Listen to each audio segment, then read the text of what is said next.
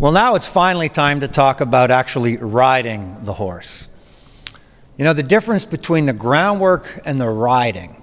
In the beginning, groundwork starts out all about the horse's eyes reading your body language. So it's a visual reading body language.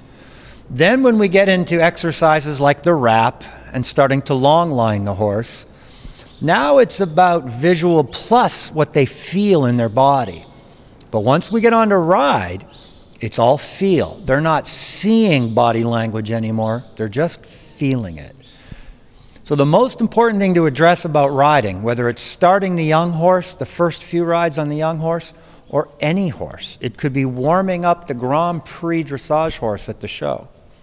The most important concept is to never twist or turn your body or pull the reins against the bend. So here's what I mean.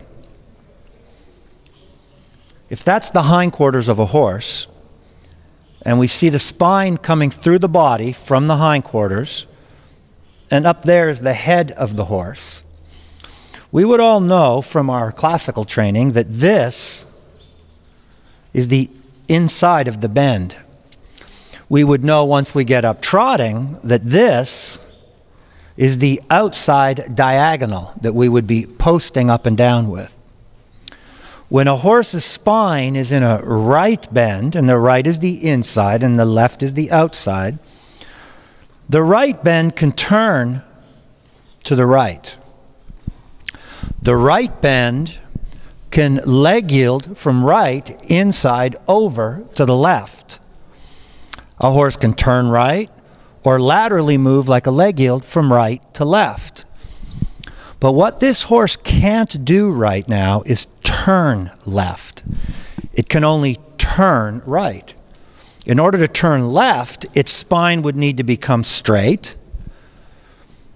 The spine would have to go straight, and then the spine would have to be placed from the leg into a left bend to go left. So what I'm emphasizing here is a right bend cannot turn left. And why this is so important to know, what I haven't shown you yet, is where's the arena walls? Where are the corners? Here they come. When we're riding horses, and especially the younger horses, they are almost always on their own naturally in contrabend, counterbend. So when we ride this horse into this corner, our mind might be thinking, turn left. But the horse knows this is really the inside, this is really the outside, and the only way a counterbend to the right can comfortably go left is with a right leg yield. The worst thing you can do to a horse when riding it is when it's in a counterbend on the wall to be kicking it here thinking that's the inside leg. We see it all the time. You've seen it. You've seen trainers and riders kicking a horse aggressively, saying, you must respect my inside leg. But the horse knows, this is not the inside leg. This is the inside leg.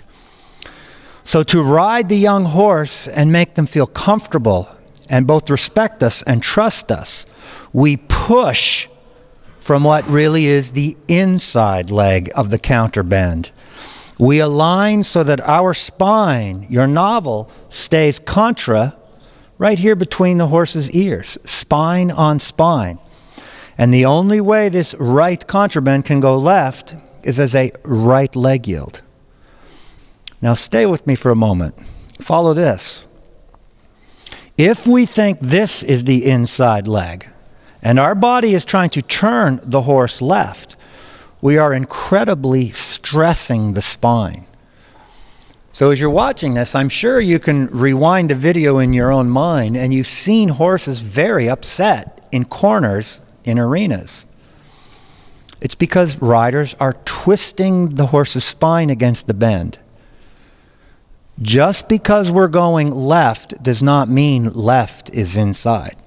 You can sum up this entire concept with this. Traditionally, the horse industry views inside and outside as the direction of travel.